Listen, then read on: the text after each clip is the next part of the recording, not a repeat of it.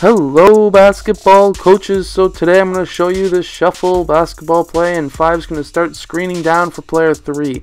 3 will use that screen and pop up to the opposite elbow. He may be open for a jump shot.